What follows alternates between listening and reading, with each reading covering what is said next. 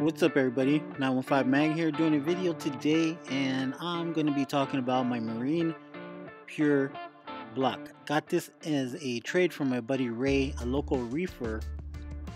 I forgot what we traded, but I got this block, hit it in the 150, and it's the only thing that I can think of that might be giving my tank a problem. Been doing pretty big water changes, had problems with the LPS. SPS is doing okay, Zoa's doing okay, but for some reason, since this is the only thing that I added, I'm thinking that maybe I had some aluminum leaching from the Marine Pure block. There is a way that I can confirm this by doing like those water tests that you can order from Marine Depot, but for now I'm just going to go ahead and remove the source, because this is all just my guess. You know, this is the latest thing that I did. I'm not saying that all Marine Pure blocks leach aluminum, but I'm going to go ahead and remove it from my tank and see if anything changes. I think these blocks are good because they allow you to have less live rock, more open aquarium.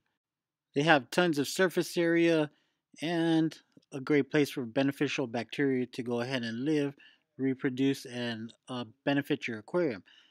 Now, I don't know if it's just this brand, but I think it's a chance, so we're going to go ahead and follow along and we'll see if it does make a difference. So what I'm going to do now, besides just regular water changes, I'm going to hook up a reactor. You know, you can run carbon, you can run GFO, and things like that. This reactor is the Aquamax Medium reactor. It's great. You just twist off the top. It's held on magnetically. Just plug it in and you can adjust the flow with the little slider on the pump.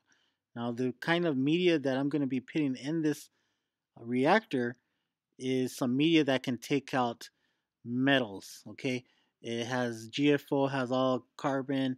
It's going to clean out your water, polish it, but it says it can take out metals, and this is the Clear FX Pro. I got 3 of these things, and I'm going to go ahead and use them in this reactor. I'm going to clean out my stuff, and hopefully this, if there's any aluminum in the aquarium, that this filter media can go ahead and remove that. It's not going to work right away, and it's up to 60 gallons, so it's perfect for me because I have a 150. I don't want to overdo it, so I'm just going to go ahead and open this, show you what it looks like, and we're going to go ahead and put it in the reactor. Let's talk about the Clear FX Pro and what it does, what kind of contents it uses, the ingredients. Just reading off of the site, it says it uses granular activated carbon. It's supposed to be the hardest carbon, which soaks up and doesn't have a high ash rate. It actually, when I put it in my hand, it was actually pretty clean. Normally you got to rinse them out, and because if you don't, you'll have all this residue on your hand. It also has phosphate removing resins. This stuff doesn't break down, and the whole filter media itself lasts in saltwater aquariums for up to 4 months, so that's pretty legit. It doesn't clump or clog, and I don't have to worry about any tumbling in here. I just throw it in a filter media reactor and I'm good to go. So I'll let you guys know how it goes so far. Hopefully it does good. For sure it's going to clear up my tank, and most importantly, what I'm more concerned about is the fact that it goes ahead and pulls out harmful metals and that might be in my tank, and which is why I'm thinking my LPS, meaning my candy canes and my chalices, have took a hit because of the metals. Can't prove it because I didn't do an ICP water test, but right now I don't have time for that, so I'm just going to go ahead and use this filter media and we'll see how it works.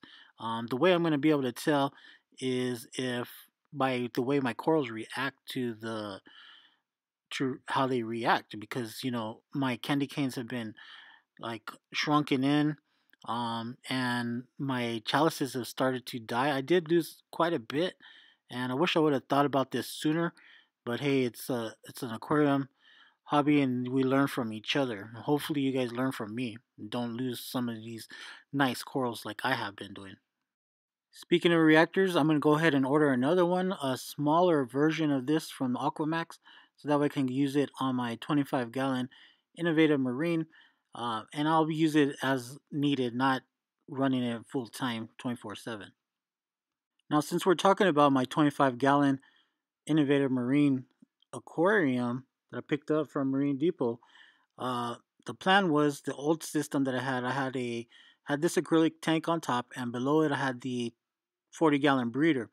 Now what I'm going to do is I'm still going to use this acrylic frag tank to grow frags, and that way, so maybe I can do a rockscape for my Innovative Marine 25-gallon instead of it being just a frag tank. I'm going to go ahead and wipe it down, clean it up real good. I got this made by my buddy Matt, who is he's mainly on their forums on Reef to Reef. I wouldn't say YouTuber because I haven't really seen any videos, but he was the dude that had the awesome fish tank room, and he also had that big deep dimension aquarium with some nice SPS. Well, anyways, he made this tank for me. We ended up training a lot of frags for it, and I'm gonna get this cleaned up and ready to rock. So the plan is, my vision is that this is gonna be an all-in-one aquarium. You might be saying, how the heck are you going to make this an all-in-one aquarium when it has 3 holes? It has 3 1-inch holes, plus on the side of it, of the overflow, it has another 1-inch. I'm going to tee it off. I'm going to glue it into here and into the bulkhead.